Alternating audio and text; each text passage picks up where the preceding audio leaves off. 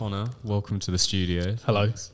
How are you, man? I'm not too bad, thank you. How are you doing? Yeah, not bad, not bad. I'm excited to have you in because Thank you. Yeah, I'm excited to be here. it's always, I don't know, it's strange having people on that I literally meeting for the first time, and like, but it was a cool experience because I saw your Instagram and stuff, so it was like intrigued. So when you asked and it turned out you were like friends with Harry and stuff, I was like, yeah, fucking perfect. Yeah, I just thought like, yeah, why not? Like, I saw Harry did the podcast and I was like, damn, that was really good. There was just some really interesting like talking points that were just going on, and so I was like, damn, I think that would just be really nice to kind of maybe not go there with a specific goal in mind of like promoting something or talking about something specific, but as a way to kind of engage in a conversation about like imagery, photography, and like visual culture at the moment. And we kind of did that already from having like a little talk previously, and I feel like, damn, we got a ball rolling in a way. And it's nice. I think it's like a nice way to kind of just like figure out where your intentions are lying at the moment. And so, yeah, that's why I don't really have something like incredibly specific of like a project that I'm promoting or some sort of thing that I'm going with. And I think that's what I always wanted the show to be, just about artists, their creative process, not necessarily like a specific thing, and just their philosophy. Because like you said, those conversations about visual culture and ideas and stuff are actually hard to come by post-university. Yeah, it kind of feels like when you bring it up, you're like, people look at you like you're kind of crazy. Like a little bit. They're like, it's not that deep, dude. Yeah, I feel like when I'm kind of talking about it, I'm like the meme of like Charlie in Always Sunny, where he's got like the board behind him, and I'm just like, this is it. This is visual subculture right now. Are you not seeing it? And everyone's just like, no, I'm not. No. Oh, so you take photos? And you're like, yeah, I take photos. Like, but yeah, it's an extremely strange thing because that's why I was quite excited meeting Harry and you, because like when I met Harry, I didn't realize he'd like just finished university, and like speaking to him, he like had that just way of talking. I was like, I miss this, because a lot of people like hang out with like the studio space is like an artistic space and trying to do that, but you still come across people who are, like you say, there's people who are like not on that level. Yeah, and it's also like the intellect Harry has as well. He's like a very intellectual, and I feel like he can always like say the right thing or put into words what you're trying to like describe in certain ways. The experience I describe it as is like you'd say 20 words and then he'd give it back to you in like 2 and you'd be like, yeah, that's exactly that's literally like one of my biggest like things that I get annoyed with, is like how I can say something really long and then someone be like, oh, I get it like this, and they can put it into like 10 words and I'm like, oh my god, well, like it's like a joy and a curse at the same time. It's like amazing that someone can do that and like translate what you've said in so many words into so many few and still get it to the exact point that you're at. But then you're almost like to yourself like, oh damn, why can't I be so more concise? Like I think that's the thing. It's like the ability to be concise. Yeah, and it's especially important in photography. Like we were talking about forewords in books the other day. Yes. And like that being, because realistically in the book it's like normally like 1 page, a couple paragraphs just to get across like that stuff that you as the photographer have been like talking to people about for months, but it tends to be like a 40-minute pod conversation before you're like, oh yeah, I think they've got it now. But then someone goes and writes it down so like eloquently, and you're just like, perfect. Put that at the front. Everyone needs to read that. It's like the introduction or the foreword for The Americans. Is it by Robert? That's Robert Frank. Yeah. Yes. Thank God I got that right. I'd be like, damn, you don't know your stuff, caught out on the podcast. But it's like the foreword was written by Jack Kerouac, and he'd done like books on like poetry, and I haven't really read too much of Kerouac's work, but I know that he has got this way with writing that is very fluid and poetry-like. Yeah, and well, so he was Beat Generation, right? So that was when poetry was sort of that's the forefront of these writers. Yeah, it's like self-expression and kind of voicing that. And to have that at the beginning of The Americans, where this was like a big pinnacle, like street photography body of work, and then for him to kind of be voicing it, kind of gave it this like, it's almost like a thrill at the end of like your signature, you know. It complemented the work beautifully, and it kind of like rose up to like another level that I haven't really didn't really see before within photography. I think for me, I originally approached photo books by just like flicking through and looking at the imagery. But then as time has gone on, I've like looked more at like the forward and kind of seen how a piece of writing can instantly not change, but it can almost it's like a gentle, warm hand against an image. It can almost, it's just like complements it. Yeah, you know? It feels like putting it into, like, make it a photography term, like focusing it. Like it corrects exactly the lens, because you could be coming at it from any angle. I don't know, you could have just gone to the zoo and you could be focusing on the birds in the sky in the book, and the book's nothing about that. It just happens to be a penguin in the background or something. Exactly. So it kind of puts you in the correct mindset to experience the intention of the images. Yes. Which there's a thing where it could be taken as though, does that mean the images are so open to interpretation that you have to have something to explain them? Or is it just that people don't know how to read the images, so it requires that sort of forward to function as almost like what's it called, the Rosetta Stone, like to translate it into something that's a bit more digestible, so you know that whatever your theories about it aren't just completely off in some weird tangent. Yeah, and I think that's like kind of where we're getting to with this like conversation of like looking at the forward within a photography book, and how I feel like when you start your journey off in like maybe self-publishing and making books, you start from a point of like, I'm making a zine. And I feel like the culture around that is very much that I think it feels like a seesaw effect. It feels like some people are like, zines have huge parts in like photography and art culture. And I think it just is really substantial. And then on the other side, it's seen as, it's a zine, it's smaller than a photo book, it might be seen lesser than a photo book, or an artistic book in itself. And so then I think you kind of get wrapped up into this idea of, oh, I'm making it, so I'll choose the graphic design, I will choose the sequencing, I'll choose my font, I'll choose my cover, I'll design everything because it's me. And then I think you hit this point when you're making stuff where you're like, actually, I can ask for a writer to write my forward, or I can speak to a graphic designer who would like to design, you know, the cover of this work, or how the sequencing is going to look, or what's the font, or how we not only communicating imagery, but how we communicating the experience of the book itself. Yeah, and as well the sort of, that becomes a new kind of selection process you have to go through of like the book I have, that's the next one I'm releasing, is the first one I've done with a forward for a long time. I'll caveat, because I did have a forward in another book written by someone else, but like a proper,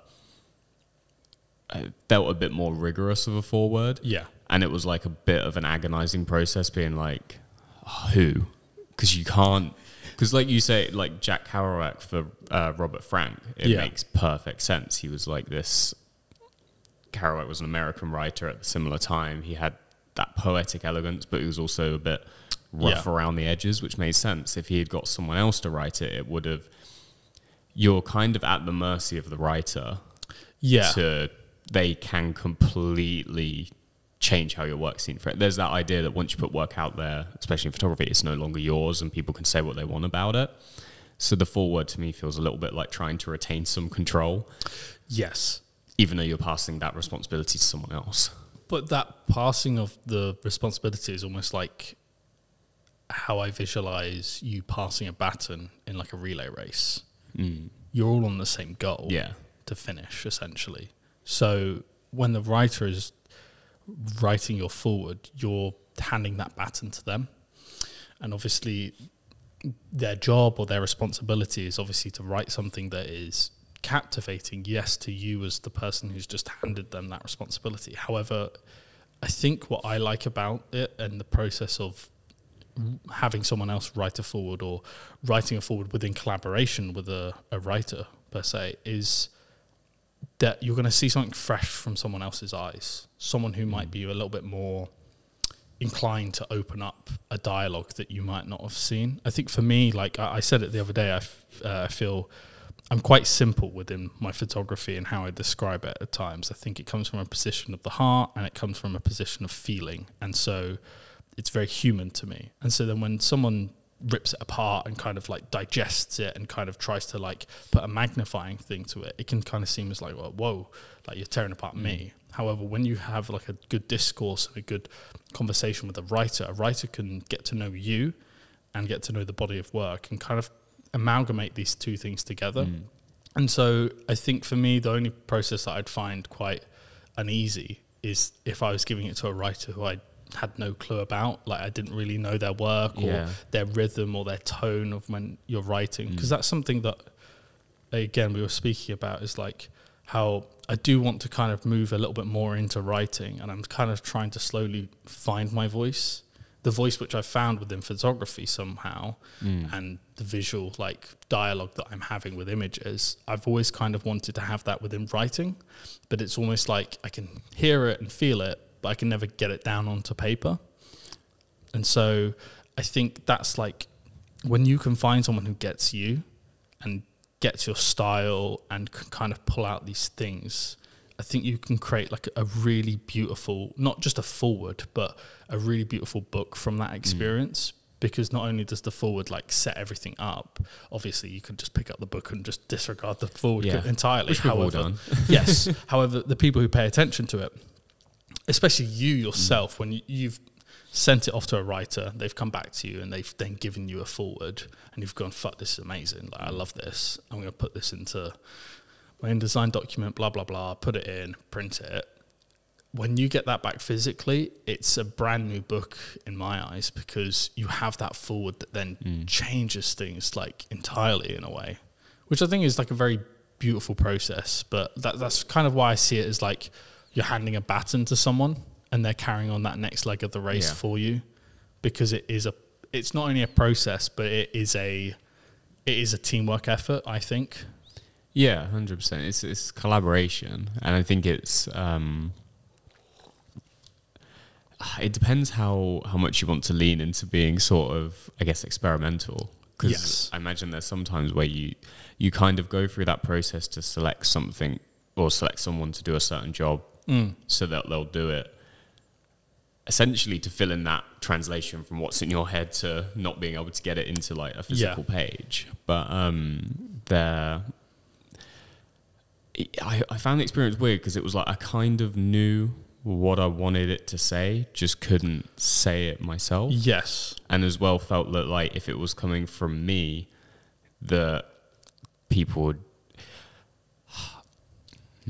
you always have that thing of that thing in the back of your head that's being like, you're just chatting a bunch of shit. So like the process with the writer was to hand her the book like completely blank, see what she wrote. Yes. Then if she was along the right lines, which luckily she was, then to give her the extra context that would enable her to like fill it in even more. Yeah. As if she had brought back the first draft and I'd been like, yeah, you've misinterpreted the whole thing. Going on here? And it was like, for me, that felt like, oh, so someone can translate it into writing. That means I must be along some kind of, like, I'm not completely crazy. Like, you know, I mean, that's the feeling. It was like, oh, it does make some sort of sense to someone else.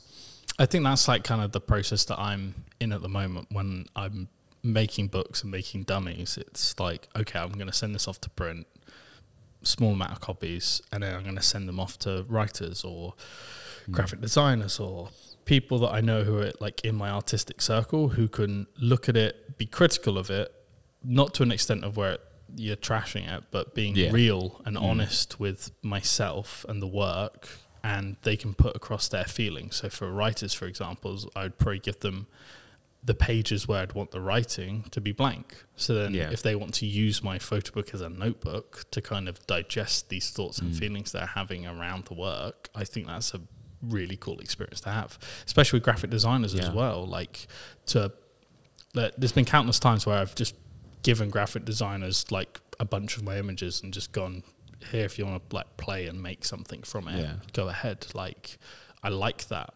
and it's less about me being like trying to like lay back in my chair and be like, cool, just handing off the work to everyone else. It's more the fact of like, I'm still figuring out myself of what I'm trying to communicate with my work. So having someone else have a fresh perspective of it and a fresh look at it, it opens up more of a conversation and more ways that the work can, I think, can be digested in a way. And they'll see things that you didn't, and especially when you've described your work as like from the heart and very personal, there is that element of like possibly you ending up too close to it. Yes. And going down, because it's strange. You're always producing work that's kind of like a lot of the people who work within this sort of, let's say, style or approach to photography. You're always making work that kind of boils down to at some level about yourself. Yeah. And the risk with that is if you're too linear or it becomes too about yourself, then people just go, why am I scrolling through your camera roll on your phone? Like, yes. And you have to bring something that's like inspiring or interesting or bring something to the table to make them relate it back to themselves. Yes. Which when you show it to other people, naturally they'll find what speaks to them within stuff, that even if it is a story about you, they'll find... They'll impose themselves onto it somewhat, and that's what they're trying to get every viewer to do, to connect to the work. Yeah, which is something which I like, but I'm also like still figuring out if I have like a like or dislike between it in a way, because I think any experience you take from personal work or any artistic work, I think is an experience in itself. Yeah. And so if someone like you showed a book and it was things that people really didn't like the look of. Let's say like a group of people are like, I fucking hate this project. It looks awful. I don't know why I like this. Like it's incredibly like fucked with my brain. To me, you've experienced something. You've come away with an experience. And let's say a group of other people are like, this is fucking sick. This is like the best thing I've ever seen. This is like absolutely pushing photography or art in a brand new way that I haven't seen before. It's rebellious. It's provoking. It is... I'm going home and I'm thinking about it. Yeah. Equally, it's a seesaw. I think that whenever you publish or put something out into the world, you're always going to get like an opinion that will go up one way and down the other, where some people will be like, I really like this work. And then other people will be like, I don't like this work. And these are the reasons why. But even to take from that, for me, that then there's still a discourse. There's still that conversation there around it. And as an artist and a photographer, I think I really like finding out the way that people not only view images and view art, but the perspectives and opinions behind it, because I think it makes the work real. There's a conversation behind it. Like you look at ad campaigns and you look at how people promote work. If you can do something in a provoking way, wherever it's liked or disliked, you're still going to have clicks. You're still going to have people talking about it, whether it's good or bad. Like there's that old saying, isn't it? It's like no, like was it like no, not no promotion, but like all press is good press. Yeah, like that sort of thing. And it can, you know, if you can take the heat of negative, you know, onlookings on your work, or if you can happily sit there and be like, yeah, that's cool, like I like that, then I think it then opens up a new line of going, okay, now with imagery, like where do I want to go? To what am I being appeasing? Am I doing it deliberately now to unease people? It's like hunting for not worrying less about the emotion being like good or bad, but more being concerned with like how complex an emotion you can elicit. Exactly. Like, is someone going to ponder it and have new thoughts off the back of it, or are they going to, you know, the basic level of like what you see online? It's like if you want to go viral, the goal is to get someone to either go, I love this, or I fucking hate it, and no more than that. That the space in the middle, which is like, if you wanted to go viral, you wouldn't want something that someone then like sleeps on and then kind of ponders and then comes back to 2 or 3 times and then is kind of going, well, maybe it's this, but I'm not sure. I'll have to look at it again. Like that. By that time, you've lost people in the attention-based world, but in art, that's where you get interesting stuff. Well, that's like the disparity between, let's say, a late 1960s Provoke era comparative to 2024. It's attention. It is, oh, I like this or I dislike this. Not something that's kind of disrupting a status quo. Like, well, I say that, but like you look at, so for example, on Instagram, I saw a reel the other day where someone was like, got photo film back and was like, isn't this how you scan it, or isn't this how you use it? And they were just like scratching it like on purpose, or like spilling water over it. Yeah. And then the amount that it was like viral was crazy. And all the comments were literally just like, how are you doing this? Like, oh my God, that's not how you scan film. Like, oh my God, I can't believe that you're actually doing this. Like, what a waste of money. And then I'm literally looking at the amount of shares, the amount of likes, the amount of bookmarks. And I'm just like, it's incredible. Like, it's phenomenal that you could wind someone up from home and it go viral. And then I'm just like, well, don't artists do that all the time? Don't they just... But I think within where we see it on a big stage like fine art, it's more as a rebellious act where, because if you have a big name doing something that's quite bold and garish, a lot of people might go, holy shit, that's insane. Like, that's absolutely incredible. That's a phenomenal piece of work. Whereas if it was just a regular person doing it, not with the same backing of art, institution, money, status, people might just be like, well, what the fuck are you doing? Like, for example, like Alexander McQueen, one of his shows when he was still alive for a fashion brand, I remember there was basically a dress that a lady walked out in, and there was like a robot arm that was like spraying her with like the paint. black paint, like phenomenal idea, like crazy, like just to change the idea of a fashion show and the construct of it. And then people have done that with like exhibition formats as well, moving away from a traditional exhibition space and more of something non-traditional, like a house. The idea of the installation and things like that. And so there's always this challenge within art. And I think art has now moved into a media basis now, because of everything is that it's in front of us now. Like, you can have content creators post about stuff about being creative. And there's like one guy online who I see who makes all these like stylistic things, and it reminds me of like a mixture between, like, his aesthetic is a mix between like Matrix and Wes Anderson. And he like stands in front of a camera and talks quite nonchalantly about photography or art, and how you're not unmotivated, you're just distracted, and it's all of this, and it's like 30 seconds, and I'm like, okay, cool, but I felt nothing from that. I just felt like you were grabbing my attention with cool different camera shots and saying something which, if I wanted to hear it, I would go listen to like a 1 hour podcast of loads of people talking about picking yourself up and self-motivation, or I'd go read something. You've said one line from an excerpt from like a book, for example, made like a 30-second reel out of it that's stylistically very cool. It's done really well, but it hasn't challenged anything. It's kind of just copied. And so... and gone along with that culture of hustling and grinding. And then kind of coming back to the beginning of where I said Provoke era in the 60s, a lot was talked about copies of things, of copies of images, copies of reality. Like, we're not taking photographs, we're copying the life that is in front of us. And so something is never the original, it's always a copy of something. And so things kind of become diluted down within some sense, because I think when you think about making copies, you think of this mundane practice of maybe like a photocopier or just copying files on a computer.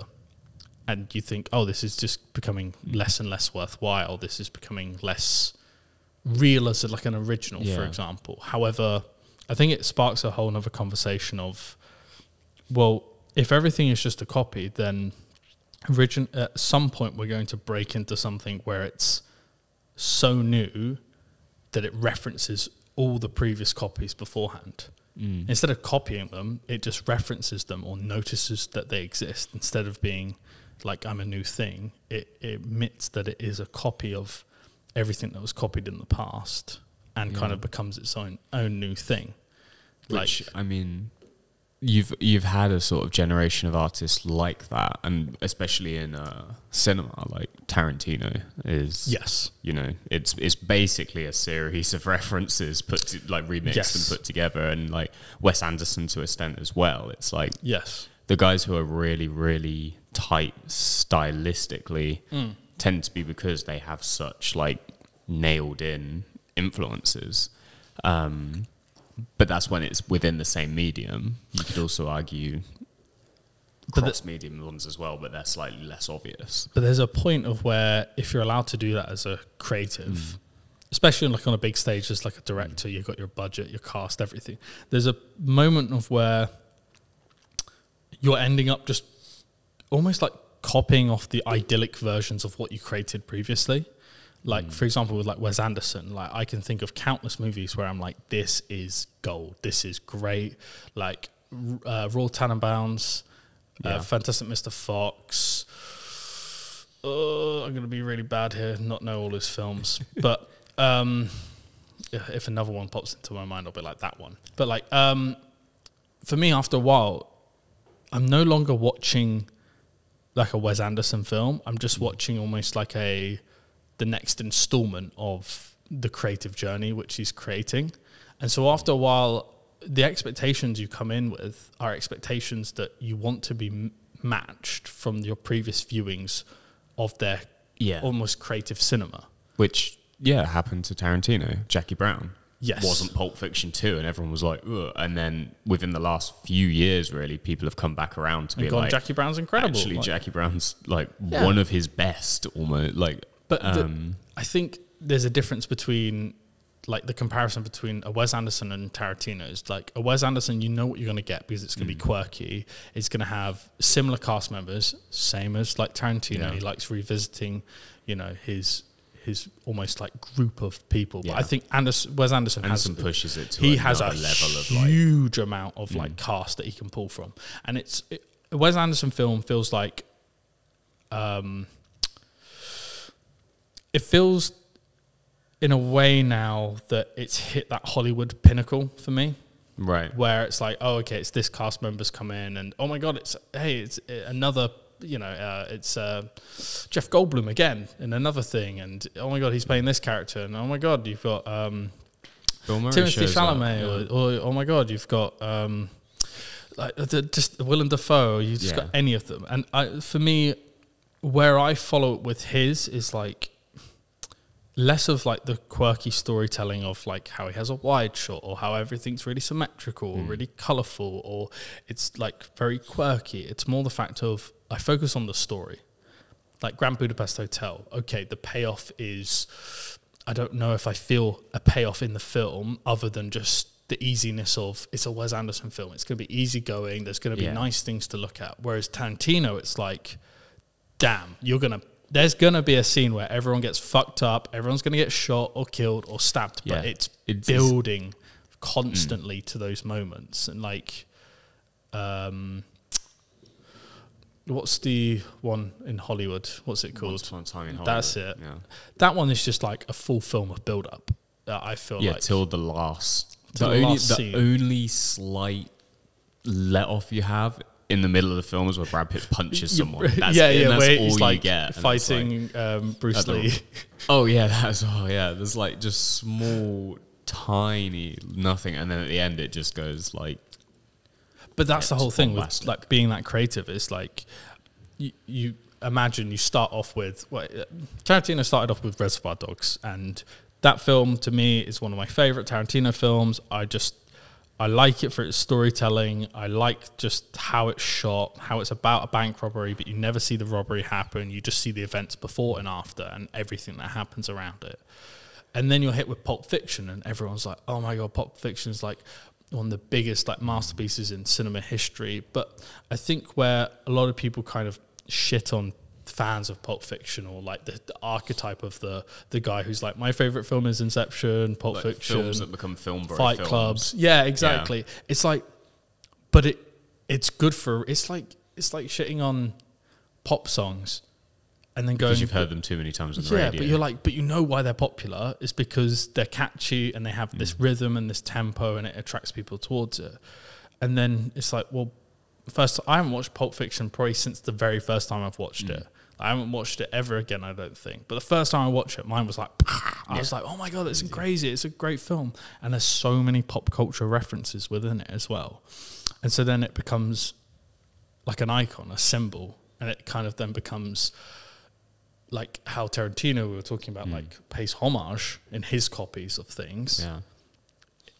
Pulp Fiction is then paid homage within like T-shirts and branding and within like slogans, and then also the archetype of like, you talk about the film bro, but then you also talk about like, you could talk about like the manic pixie girl like fantasy of like Mia Wallace, like the dark haired like woman archetype. It's like, okay, and then people reference it back to Pulp Fiction. Obviously you've got more modern nice, like, I don't know, Scott Pilgrim vs. the World and 500 Days of Summer, which kind of reference that archetype probably in the way that the archetype is now. However, you look at Pulp Fiction and you look at cinema beforehand and you had these archetypes already. I think it's just that whole thing of when you can pay attention to it, especially now when you're this modern technology, there's people reviewing things and talking about it in a discourse online, it can kind of be compared so much quicker. Yeah, and I think in a weird way, like especially with Tarantino stuff where it's so reference packed, it kind of obviously he started Reservoir Dogs was what, 94 or something? I believe so, yes. So like he started in the 90s, sort of pre-internet era. But now, instead of just Tarantino being this weird guy who watched every film on a video store because he had access, film nerds now, you don't have to go and spend £1 million renting at Blockbuster. You can just go online. You have access to every film on the planet. Yes. For free if you're, not that I would ever pirate a film, but we'd never do that. You have access to every film ever made. So the satisfaction in Tarantino films outside of just the story and the payoffs and things like that is just from being like, oh, I got that reference. Yes. Oh, I understand why that's cool because I've seen this other film from the 70s. Oh, I'm involved. I get it, and when predicted that culture. When pop culture is referenced again, it brings in an entirely another audience because it can bring in the audience that understands that pop culture reference, and then those who are maybe young or haven't actually seen it then want to then go and find that pop culture reference to then understand what they've looked at. Like, for example, have you watched Community before? Yes. Community has so many video and TV and film references within itself that obviously it's a Dan Harmon show, so him as a writer kind of references quite a lot and his universe can be quite huge. But that itself as a sitcom kind of defies where normal sitcom was seen to kind of go at the time. Yeah, and it appealed to a specific... that's the one show that people go completely one or two ways on. When I say, like, watch Community, you're either you grew up at the right time to understand the jokes, or you just watch it like my mum said she tried to watch it and was just like, I don't get it. It's so funny. But it's so good when you like have enough of a knowledge of the time period it's based on. And it kind of, it knows that it won't, like, for example, comparing that, like a show like Community, which only has like 6 seasons, like 5 to 6 seasons. Yeah, it's a bit weird, isn't it, with web versions and just oddities. But and then you've got something like Always Sunny or Trailer Park Boys that have 14, 15, 16 seasons. Like, but that as a sitcom, they know that the joke in sitcom is that, like, so Friends, your archetype of the sitcom is like, they all visit the apartment because they're friends and they all talk to each other and they've got their own lives going on. So someone might be seeing someone else and someone might be thinking of moving out or getting a new job, and you've got all of these things going on. But when you entrench it within one singular place where it's like Always Sunny, where it's like a bar, the options are like limitless, because it's like there's a point where it's like these guys are growing old now that they would have started their own families or like walked away or not be working at the bar or they're not making enough money, but they're still there. And so then the show... their lives have gone nowhere. Exactly. And then the show's like, we're going to run with this, and that's basically the show. Because then as soon as you admit that the fact of that as a sitcom, it's not going to move from its original destination, they're always going to be there, that means that your characters can move almost freely in this way, where it's like, when people write a sitcom, they'll be like, oh, this character wouldn't do this because of their morals and principles. But when you've like shoved them in one place and kept them for so long, you're like, this character can do anything now, because it's like when Mac gets like fat. Like the joke in the cast was like, in sitcoms, you look at Friends, and as the seasons go on, they've all had like plastic surgery or had their hair done or teeth done. Looking. Yeah, they get thinner and skinnier and they get better looking. And then the idea was that they were all going to get really fat and get overweight, because the joke was like, as the seasons go on, they all just get worse looking and worse people. And then all the cast members basically didn't relay back to him that they weren't going to do it. So on his first day, he turns up and he is overweight. And they're all just like, we're just going to run with this for the season. And instead of being called Mac for the season, he's just called Fat Mac. And then it just...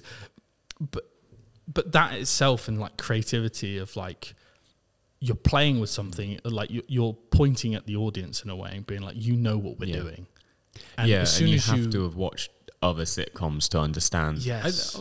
I mean, you could get it if you just have a dark sense of humor, but I think there's another layer of jokes. As I think the difference in Community, it's like when you brought up like Friends and Always Sunny as well, they're almost...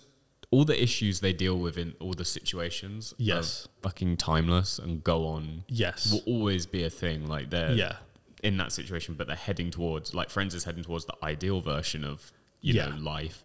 And then Always Sunny's heading towards the sort of squalor and just insanity, but still issues that were a thing 50 years ago will be a thing probably in 50 years time. Yes. Where I think Community is really weird is like, I don't know if Community came out in 1980, I don't think anyone would have a clue what the fuck is going on when they're talking about stuff. Same as if it comes out in 50 years, all the references are so dated to the point where it's like, no kid's going to sign the show and be like, oh, so I have to go back to like 2012 and dig up all these YouTube series that they're referencing to get it. Like, no. It's like... it's too timely almost. But what I like about Community is that all the characters kind of sit in, at the start, they sit in the stereotypes of their own character. And as they go along, they kind of just change just a little bit. But then they're pushed into environments where you just see like an absolute explosion of that character, the limits that they could go to, but in a way where it's just kind of like, it will all kind of come together at the end of the episode and tie in like a nice neat bow and kind of go back to its beginning in a way, and they'll kind of accept that it's gone back to the beginning, but knowing as the audience and them as the characters that it will, something again will happen, because it's kind of crazy like that. Because I guess that was like the rule with television, especially in sitcoms, was sort of it has to, you know, an episode of The Simpsons has to start and end with, you know, them being a family, and that they always had to go back to like the same archetypes. So I guess in a way, like Community's pushing it, like how far can we take them away and still have them just come back at the end, like the episode where they all get like the school forms like a cult around the app or whatever. That's literally like the one I was about to say. Logan's Run-esque society, like Meow Meow Beans, and it's just like then how much you can rate someone on their own like worth, and depending on where the rank you were, you were either seen as like a god or you were like almost like a slave. And it's just kind of like, then you see that like nowadays in a way, like within like Black Mirror did it like an episode. They did. Which after Community. Was it after Community? That's so Community does it first. And so then you're kind of like, well, sitcoms kind of play with the idea and kind of laugh about it and kind of show us the good and the bad from it. Whereas like a show like Black Mirror kind of really kind of gets your stomach churning on something. So when these like dark comedy shows like kind of become like a series that is something amalgamating to something bigger, it kind of allows for like how we were saying earlier, for like these ideas and projects to develop. Like there will be people who are like, I don't like this, and they're like, that's probably the point of you to get like not like it or to like it. And so I think how we're even talking about like Always Sunny, it's like the characters do change slowly and gradually, but the world stays the same. The world is the constant, the bar is the constant, and Friends, the apartment is the constant. No matter who's living there, the constant is the sets.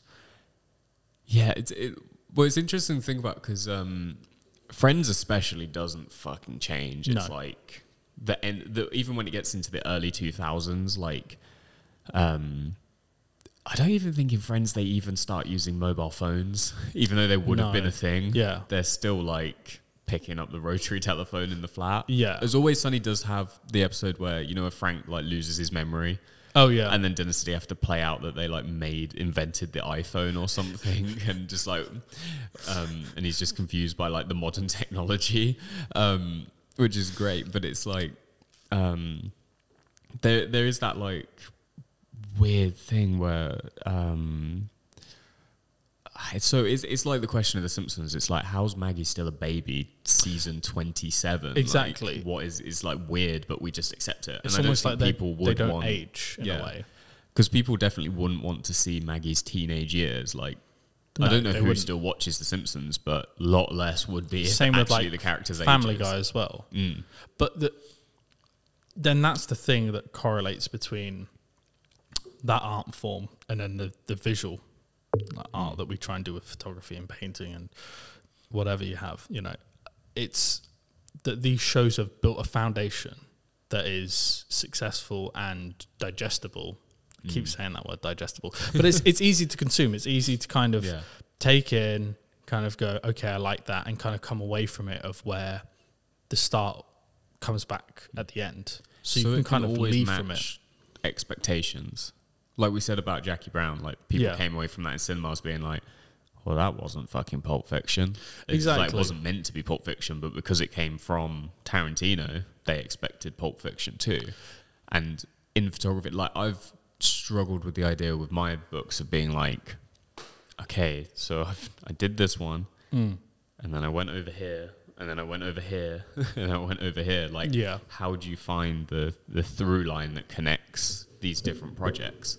Especially if you experiment with like a slightly different visual style or grapple with different themes. It's like having to go back and look at like 8 or 9 different projects and go, so they all came from me, but people expect a certain thing from me. Well, it's and like Wolfgang Tillmans, for up. example. Like you look at his early work in, Berlin and clubbing and documenting the LGBTQ plus community. It's very raw and it's in your face. Like you've got like pages where you're flipping it over and it's just like friends who are naked, and you've got another page where there's literally his cock in some guy's mouth, and you're like, what? You're like, oh my God, what the fuck? That's crazy. But also like to me, I'm like, that's real. And it's like someone's documented that, and I'm like, fuck, that's so tangible. And then you look at his real work and it feels more plastic and kind of like, it feels like a safe bet. Real work. Like the stuff that came later on. Yeah, so his newest work, sorry. Right, okay. Like, so his newest work is like very, he is taking it on digital, and it's kind of more abstract, and it's kind of like, I know that there's this photo of his iPhone, and he's on like FaceTime to someone, or it's just like an iPhone by like a hospital bed and some flowers, and I'm just like, it doesn't speak to me at all. Is it that he's got to a point where like, and I actually, when we talked about Wes Anderson, feel that with some of his later films where he's playing into the expectation and just sort of like, well, this is what I've gone, this is like, and some people, like, if it was the beginning of the career, you'd call that finding your style. Yes. But I've always kind of had this weird beef with it because we were constantly told at uni, just find one thing and just do that. And I'm like, don't have the either don't have the attention span or just like recklessly want to play around. But it's this thing where it can come off as just playing completely safe and doing the same thing over and over again. Like the same with brands who are like, well, like you brought up McQueen. People with new McQueen are like, they're just rehashing shit and saying it's new, and it's the same thing. And they're just, or Supreme designs now are very safe. It's just like, we know if we do a collab, people will buy it £400. Why fuck with the formula? Well, yeah, that's the thing with fashion. Fashion is constantly changing. And I saw a clip recently, actually. So I think the reason why I'm mentioning all these different avenues, essentially, within art and creativity is because, to me, I'm not just... Yes, visually I can go, Daido Ariyama, Noboru Shioraki, Bruce Gilden, Daiso Yokota, like, I, list you so many artists who visually I can connect with. However, there are still creatives who talk about stuff in the film industry, the music industry, what resonate with me. Like someone from the music industry, I can't remember who exactly said it, but the quote was on the lines of, fashion is constantly changing. The consumer, you know who it actually was? It was, which is one of the Gallagher brothers. I'm trying to remember who's who right now. Noel is, Liam was the singer, right? Yeah, so. Liam Gallagher, yeah. Noel had this quote basically saying the consumer doesn't know what the fuck they want. They don't. Yeah. If we played the music industry like how the consumer wanted it, they would listen to it and be like, actually, like I don't know what I want, because they don't. Like in fashion, if I say to you in 2 years' time, what are you going to be looking to wear in summer? And if you go, I want this, and a fashion brand went and did it, and you got it, but in 2 years' time, you might be like, I don't want that actually. I don't want to wear this, because you're sold something. You're sold an idea, a vision, what it can be like to have this, to experience this. And so when new music comes out that resonates with people, it changes. It changes a lot of things. Like, for example, if we just stuck where music was and what people wanted music to be, I think it either wouldn't have changed at all, or it would have taken a long while for music to take its new rebirth into other things. It'd probably just be Baroque and classical, because the people who wanted music were people who could afford music, you know, to go listen at an opera house or experience something. And then you think about jazz and the birth of jazz coming from, you know, more like not backgrounds of completely affluent people. And then you think of blues and jazz, and then blues breeds into rock, and then you've got early style of rock and roll, and how music kind of constantly amalgamated into new things. Like you could imagine in the 60s and 70s, somewhat like a dad being brought up on old time like American blues and maybe more sing-songy type, you know, country music, and then seeing Jimi Hendrix absolutely smash it out at Woodstock, playing absolute crap out of a guitar, making new sounds that people might have not heard. And he goes, what the hell is this crap? Yeah. But a kid is sat there in front of the TV just absolutely fucking having their mind blown by something new and sound. Because they haven't got the expectations of what came before. Exactly. They've never said, this is what music is, this is what a Tarantino movie is, this is what a Wolfgang Tillman project is. You know what I mean? They're going in completely fresh-eyed. And sometimes I think being oblivious is some of the best thing within art to have, because as soon as you set yourself up to expectation, you can have that expectation fail you drastically. It's like, for example, when you have that conversation with people with films, you're like, what's that one film you wish you could rewatch for the very first time and not know anything about it? And most people will give you an answer that is probably either profound or something that is like either a Pulp Fiction or a Wes Anderson or something where they're like, they just want to experience it for the very first time again, not to know anything about anything to do with films or discography or anything like that, just to be almost like a child again, in a way. And have that. I think it's like similar to going in with an open mind, isn't it? And yes.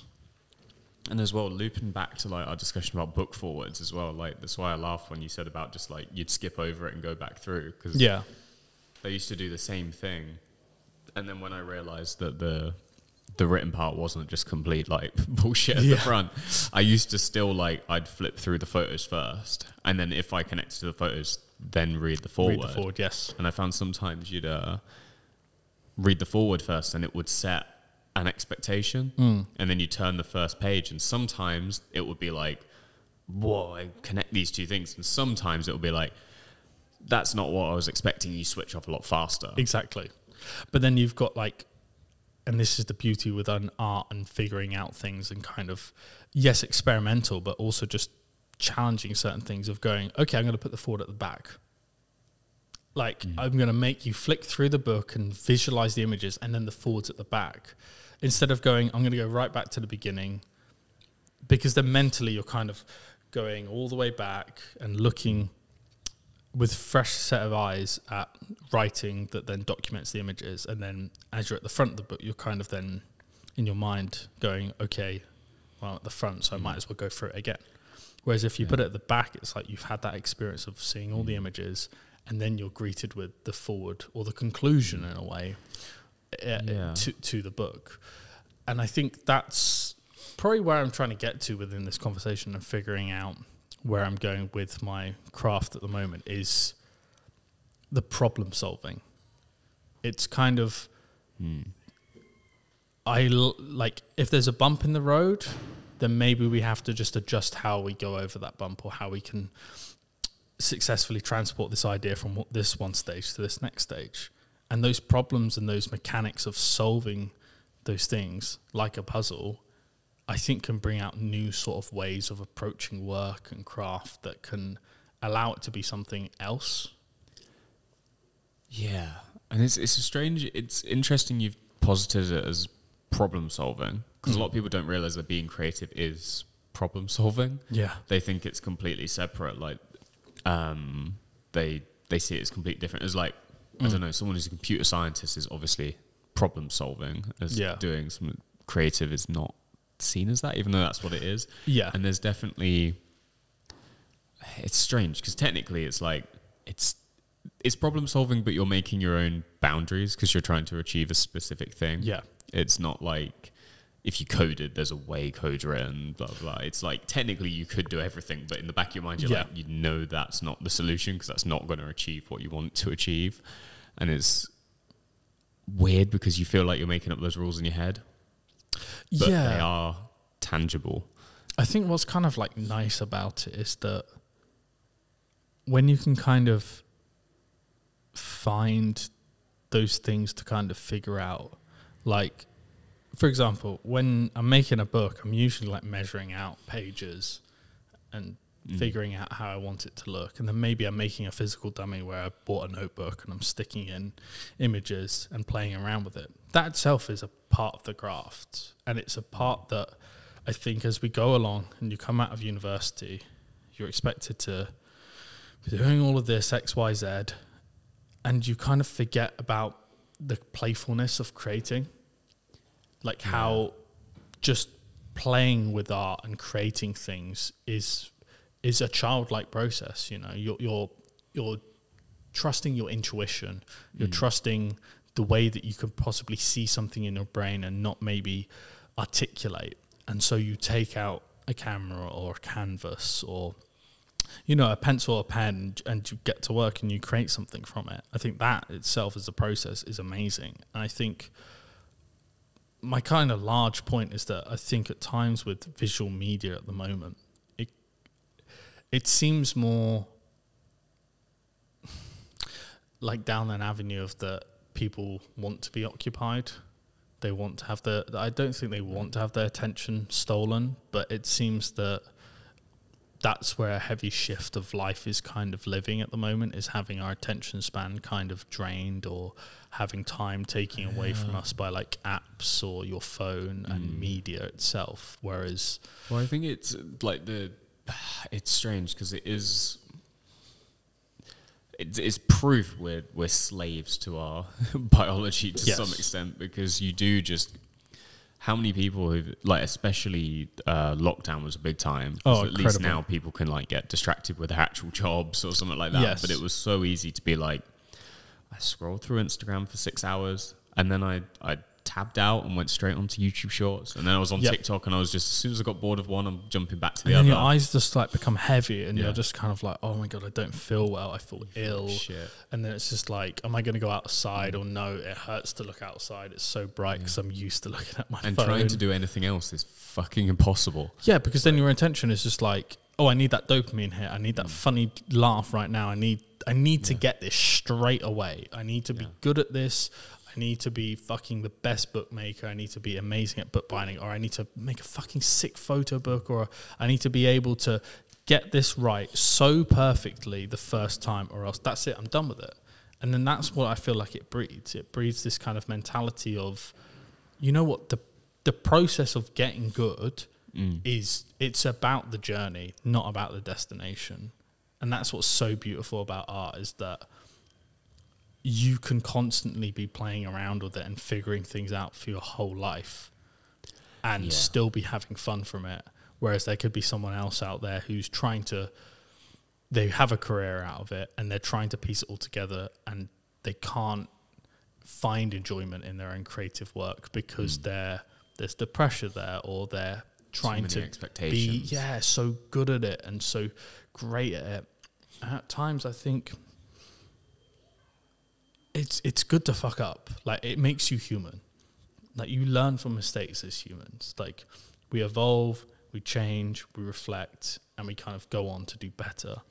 And I think the expectation to be good straight away, or to have something right, or to kind of just know things straight away, kind of adds this expectation to you that if you do fail, or you don't do so good in something, or you mess up, or if you get set back with a deadline, let's say that you wanted to self-publish the book at the start of this month, and then turns out you're actually publishing it in 6 months' time.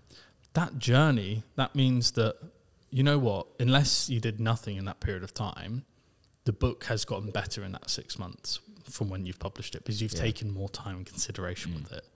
And I think that I think that's sometimes why I'm drawn to less technically sound and technically good images in photography. Isn't because I can do it straight away and I can make a shitty image and chuck it in high contrast black and white and it looks amazing.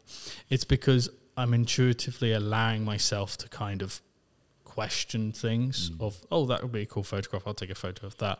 Or that might not be a good photograph, but I'm going to take a photograph of it anyways and we're going to see what happens.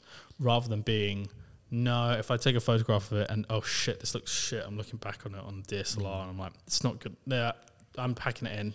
This project is shit. Like, I don't know why I even gave it a go. And it's what you're interested in as well, because there's that feeling of like, I'm going to take the picture and let's see what comes out, rather than like, I'm trying to match this thing I have in my head and get it one-to-one like that, because that becomes, an exercise in technical skill and precision, but it doesn't, achieving that, you just achieve it and you're like, okay, I know what I'm doing. But you don't then look at that work and go, oh, this weird thing happened, I wonder what I could do from that. It doesn't give you as the artist anything to like build upon, really. It just kind of goes, here's some stuff that was good. And I think that translates to whoever you show it to as well. They go, yeah, it's technically impressive. Like the same with pop music or other stuff. People go, yeah, it's technically impressive, it's well produced, it's like, what's been known as like aesthetically pleasing to human beings, it's good, move on. Because when something's weird, it's like that compliment that isn't really a compliment. I never know whether people mean it as a compliment, where people go, I like it and I don't know why. That's like, oh, now it's that is a question, rather than it's like, why? Not just cool lighting, great tones, or fire emoji. Like, it's something to go off that you can then spin a whole project off the back of. And I think it's constantly, that's what makes up your sort of artist journey, is those little moments where you're just like, oh, and here's another place you get to plunge into, or just jump off the cliff and be like, some projects you end up in a place where you're just completely on the brink of like, I'm either a genius or I'm crazy. And it never really settles on one or the other. You just have to keep going and hope someone goes with you, I think. I'd rather the expectation be set that I'm crazy than a genius, because then if I did something that was pretty somewhat good, I could be like, okay, that's great. And then just be like, up, not down. Hey, I'm going up, the sky's the limit, But that whole thing of like, I don't know why I like it, but I do, or I don't know, like, I like it, but I don't know why. To me, it's that kind of point where you're just like, okay, because I feel that way sometimes with my own images. I'm like, I don't like why I like it, but I do. And there is that question there of like, why do I like this? And I think sometimes within imagery and the conversations that maybe you're having it in a crit, or maybe you're showing someone, or maybe it's in a gallery, no matter the space that it is, I don't think that should mean this, like, the question shouldn't be answered in a way. Like, the curiosity should be explored, because that's what, like, how we're saying with like Instagram Reels and like how our attention span is probably cut off, and we want things to be short and sweet, and we want it to be there and a dopamine hit. When you're trying to get someone to figure something out for themselves, and you don't want to just shove it in their face and go, this is what it is, this is what it means, now you like it because of this. When you've got someone to try and figure it out, I think that's when you kind of like split apart your target audience. That's where you kind of push the tides away, in a way, like how Moses parted the Red Sea, in a way. Like you kind of push them aside, and it shows a clear path for your target audience. Because then there are people who go, I connect and resonate with this. And maybe I don't know fully why, but I feel something from it. And these feelings kind of, I see this throughout the work and blah, blah, blah, blah, rather than I like it, but I don't know why. And that means that's the end of it. Bye. You know, that means I'm not revisiting the work now. I'm not going to kind of explore why. And I think that's okay sometimes, because I think that's somewhat the world we live in, but it's also that I don't think enough people engage with art as much as maybe they ever think they do, or as much as they want or should do. But it's at the same time, it's just with anything, not even just art. That can expand to fucking food, to how you live your life, to anything. People just get kind of like, just go along with it. It's how it is because it's how it is. Don't question it. You know what I mean? It's I think I use art as like this wide term and label, because food is creative as well. Like yes, there's like the same with like photography and other things. There is a process. There is like photography comes from science. There's chemicals. There's like, you know, when everyone's like, you start shooting photography, it's like, oh, my image is so blown out. It's like, oh, then turn your ISO down, and maybe the shutter speed needs to be like, you know, a higher shutter speed, or the aperture needs to blah blah blah. Cooking, it's like math in a way. It's like you need a cup of this. If you put too much if you put 2 cups in it, that means you've got to double everything else's quantity. So there's a structure and a process. It's you know, photography was called like a half art, half science in its early days, and that's very similar to cooking. There's exactly an art, and it is grounded in some level of, you know, like say maths or like I really enjoy cooking. Subject. Like I think like when I can have a space to myself and I can cook and have music on and maybe I'm like having a drink whilst I do, I feel like great. I feel like I'm creating something, I'm having fun, I'm enjoying myself, I'm relaxing. And it's then for someone else to take part in that, like how you would with like an art piece or watching something or experiencing something. They're then experiencing something that you've made, which is incredibly baseline, very similar to how we show art or photography or things like that. You're taking something you've made, you've probably spent like a long time on it, and you're showing something. It's like the comment of, I don't know why I like it, but I do. If someone said that about cooking, I don't know how I'd incredibly feel. Like you eating it, it's like, I like it, it's great. I don't know why, but you do, because it tastes good. And sometimes it's just like, it can just stop at that. Like you can explore of why you like it. Like maybe there's a certain, like, going to use both the analogies of cooking and photography here, but maybe there's a shadow that you really like and the aesthetic's really cool. Or maybe it just tastes good. Yeah. Like, and I think cooking has a similar, or food, I do a lot of food photography, but a similar issue where there is that level of like, here's your burger, and you eat it and it tastes good. Yeah. And it does have an effect on you where like 3 days later you might feel like shit, because that shit gets into your body, and it does. Yeah. There's other food, like, you know, there's always that thing that people are like, healthy food's fucking boring and like dead and don't want to eat it despite being good for you. Fuck that. But it's like, it's like, and I relate that to like photographers who like, I don't want to talk anyone down who's super technical and that's what they get their satisfaction from, because it's what your end goal is. It's like, is your goal with photography to, you know, question and try and find what makes it tick? Yeah. Or is it to produce really high quality images? Or is it just to, you know, take photos for your eBay account? Or is it to take photos of your friends and family? Or is it, you know, there's so many multiple uses of it. Or is it just as like a form of note taking for you so you can come back to it later to write your book? Same with food. Like, is it just so you can make shit tons of money from selling cheap burgers? Or is it to focus on the nutrition of things? Or is it to find new flavors? Or is it, you know, there's different aspects to it that if you have the goal, that's what gives you the grounding, and then through that is people give you either a response of like, that was shit, or they're on the level and they're like, oh, I get it, I get what you're trying to achieve, this is actually interesting, let's discuss it. And that's better than just being like, okay, I'm surrounded by these 10, 20 people, how do I appease to them? And on a grander scale, there's a whole world of Instagram, how do I appease to the maximum amount of people? Which I guess if that's your goal, that's fine. But if your goal is to have interesting conversations, you're not going to do that by like, how do I make the most generic thing I can that appeals to the most people? I think for me, like something I really realized recently, I had it said somewhat by someone, like the idea of potential and the idea of like fulfilling your potential.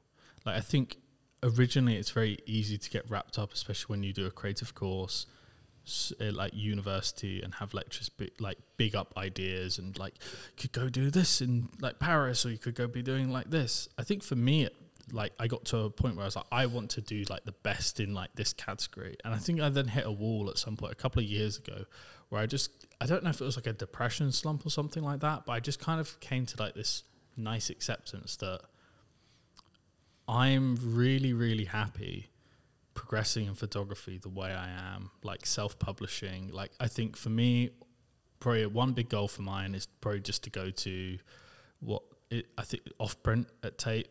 I think that's probably one of my biggest goals, is to go at like the big print fair, have a stall and sell some work of handmade published books. And I think I'd be really happy with that, just going through my life and self-publishing and creating work without a strain of having to go incredibly through the industry and the art industry at the moment. Because obviously there's this whole like, you can be self-made, especially with like Instagram, TikTok nowadays. You can self-made and you're essentially selling yourself. You're selling your skills and this idea and this lifestyle and what you do. However, I think for me, I'm very much at a point where I was like, I'm probably always going to be taking photographs, whether it's seen as commercially successful, artistically successful, or just successful within my own right. And I think wanting to be a creative and someone who likes seeing creative solutions to things, I think that's why I call myself a creative or like an artist. It's not from the sense of that I think that I have this incredible gift that I can create things and see the world in different ways. It's just that I think I have a different way that I like to solve problems and creative solutions to things.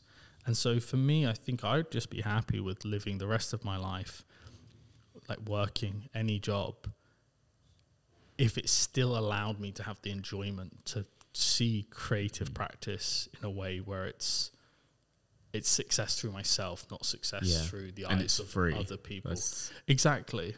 Mm-hmm. And then it becomes, I think when you see photographers who shoved into the limelight straight away and go create things, or artists who do that and then they build their life together, but their art is their main thing in their life because that's all that they've had like maybe validation from. I don't want to like kind of become that as like an artist. I kind of, I want to have a life. I want to like build on things. I want to go see the world, make friends, like, and photography is a difficult one because you have to, like, it's probably the only art form where you can't get away with just like locking your bedroom door and just doing the thing. Like you have to experience things to get anything tangible, unless you want to just take pictures of your bedroom wall. Yes. But, a painter could just sit and paint and paint and paint and just completely disconnect. Same with a writer. They could completely go live in a cave, not talk to anyone, and photography. Just write from it. It's a copy of something, so you have to go experience something to be able to copy it. And I think that for me, that's what I want to do, is I just want to experience life and then take those photographs along the way. And I'm sure at some point I'll stop on something and go, okay, here's a big project that I have big aspirations for. But at the moment, it's not that I'm limiting myself in the sense of, I don't have aspirations or I don't have goals and things. I do, but at the moment I kind of see them more as like life goals, of like less to do with incredibly creative things, but more of like, hey, I want to have like enough savings saved up so I can move abroad. I want to like be better at like managing certain things like finance, or knowing ways that I could work like smarter, not harder, in that phrase of like finding ways that you could do work for more money but less time. Because at the end of the day, I think the given for me is that time is limited, and as far as the time that I've got, I want to capture it and I want to like enjoy it. And maybe capturing it and taking photographs isn't the part of reflecting and looking back to enjoy it, but the part of taking the photograph is giving acknowledgement to something, so you're present.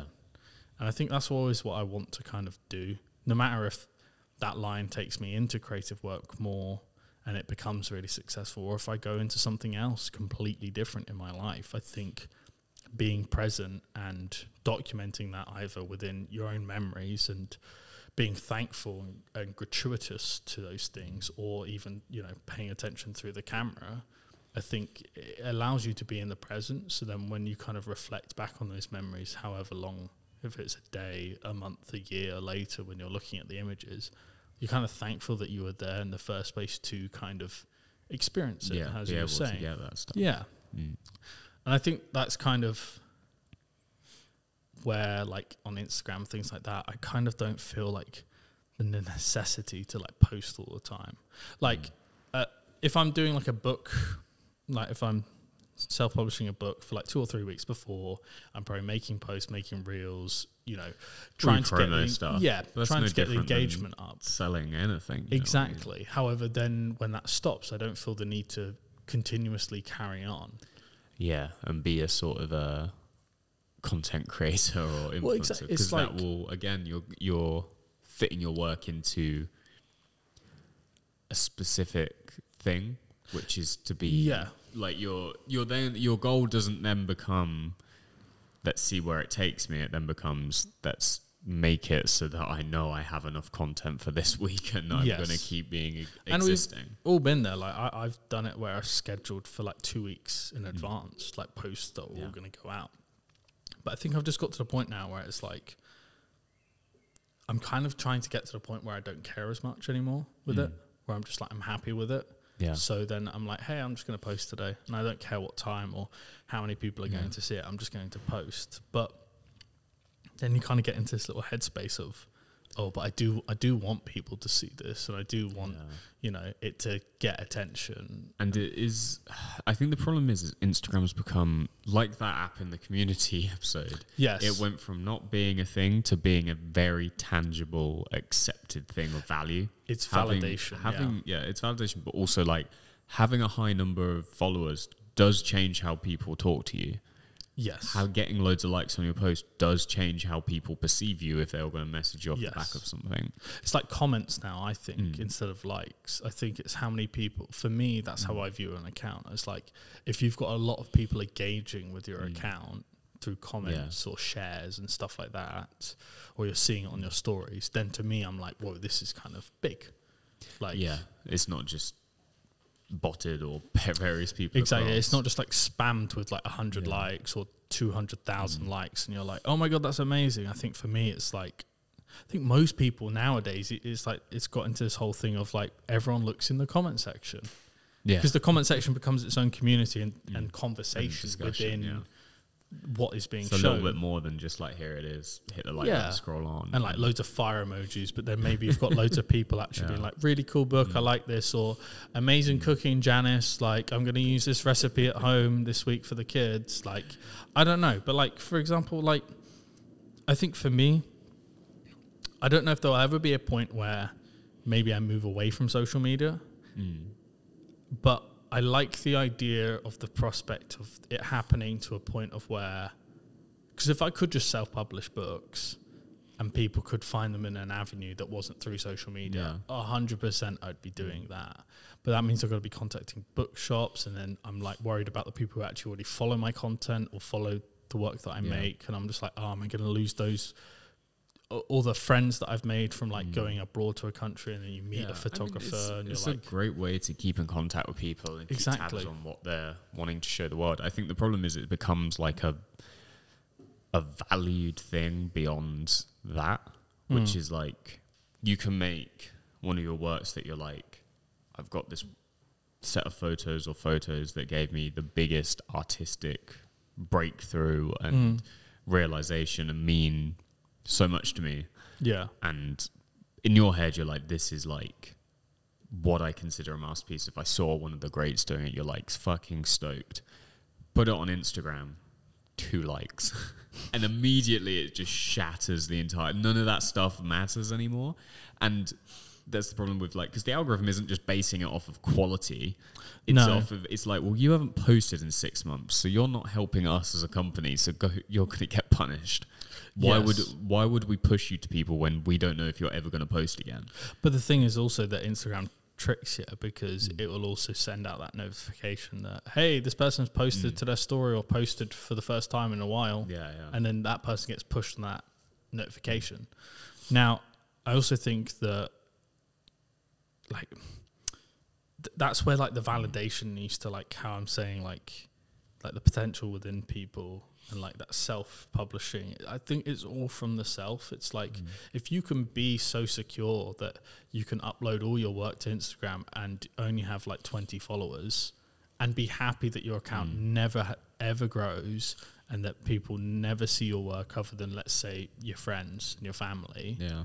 And if you're happy with that and you're content with that, then I think you have hit where a lot of creatives want to go, and that is just having the peace of mind of being reassured. Because loads of people are like, I'm just going to get as big as I can, and then I'm going to delete fucking Instagram. But for now, it's a necessity. But the issue is, it plays fucking games with you, because you'll get lower likes on that first post back, and then because of that, you're like, fuck you, my work's good. I'm going to post again, and then I'm going to post something better and put more effort in, and then it gets a little bit more, so you're like, cool. Or if you stop posting for a while, I notice if I stop posting for a few weeks, I suddenly start gaining random followers. Like, there'll be a series of days where I'll gain 4 or 5 followers a day, and then you start going, oh, I'm doing really well on Instagram, actually. I'm going to get back into it. And then you start posting. They all unfollow because they weren't ever involved anyway. They're random fucking people. They're probably not even real. The algorithm probably suggested to you. Just to get me to pull back in. So it's all about keeping you, like, and everything in the world does it. Supermarkets put smaller tiles on the sweet aisle so you think you're walking faster when the trolley's rattling, so you slow down, you're more likely to buy stuff. World of Warcraft has a whole team dedicated to, like, picking color palettes to make the game more addicting. The whole thing is about tying you into it, putting your self-worth into it, and that can become... Obviously, it's a great tool for promoting your work. If you're trying to sell books or create a sort of diary online to people you don't see often, it's great. But the problem is it ties in with your self-worth and can hijack your dopamine, and that can get massively in the way of producing what your, like, initial intention was. Because if you're aiming to explore, sometimes you're going to wander around for 6 months and not find anything, which for Instagram is, like, unacceptable for you to do that. You need to constantly having stuff. And my thing is that, like, I think after a while it becomes, it's this whole thing of that you're followed by people and you follow people, rather than it just being like, here's my work, come see it if you want to. You do.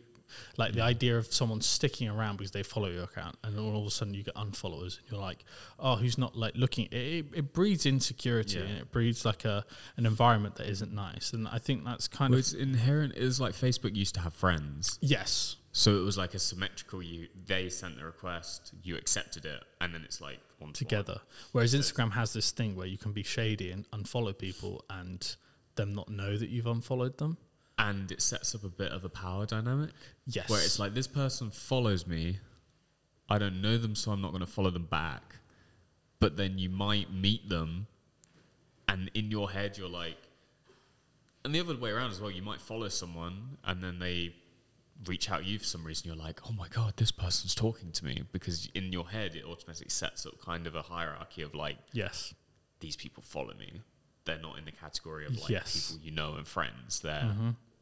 It's just, and like you say, people can be shady and will, like, act nice just to, like, literally to get followers, and then do other various things, like respond to your stories just so their posts show to you when you go back on, because because I'm pretty sure a tactic is to just go on Instagram stories, give, like, one of the emoji responses, so that person goes on Instagram.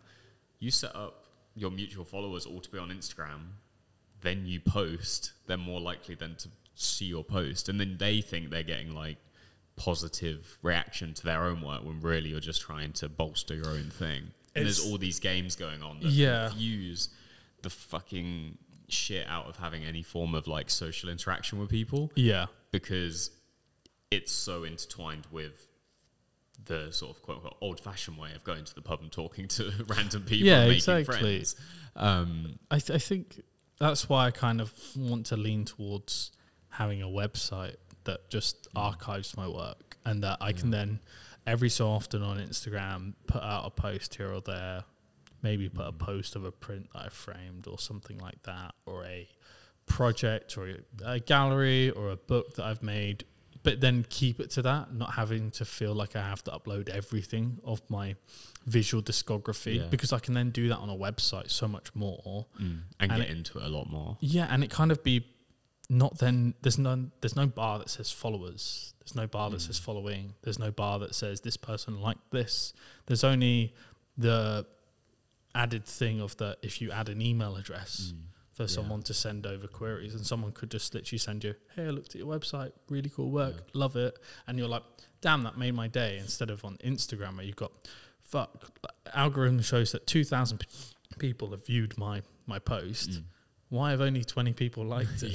And you're like, is that the... And then why have like 40 people saved it and 20 people sent it to other people? Like, and then you're scratching your head and you're like, those analytics and those comparisons that then you set yourself up for, I don't think it breeds insecurity. I think there's already like an insecurity going around. Just highlights it. It just brings it to light. It puts the forefront of your mind. It makes you think about it. As like you say, you put it on a website and then get an email response. You're then focused in on that one email. It stops it being quantitative and it becomes a sort of qualitative experience where you're just getting some sort of feedback. And if someone's bothered to write an email, they probably have something to say. Yeah. That hopefully will give you that like, oh, that's an interesting thought. Exactly. I can go and make more stuff about that, rather than 3 fire emojis out of 2,000 that didn't send fire emojis, and you're going, oh, what the fuck is going on? Like, why didn't everyone else send me fire emojis? Yeah, exactly. Like, what am I doing wrong? Yeah. You know, or the worst one, I have this many followers and I'm following this many people. That means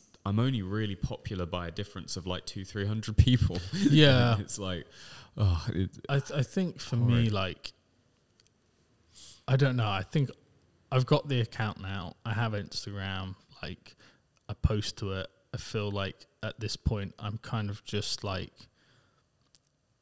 I'm just going to, I don't know. If it dies out, it dies out. If it doesn't, it doesn't. But I don't think this is the one thing that I think I've always feared. I saw it in like YouTubers back in the day when you're a kid and you're like, what's this YouTuber going to be doing when they're 40 or 50? Are they still going to be making YouTube videos? And I think, when I get to like 50, am I still going to be uploading to the same Instagram account?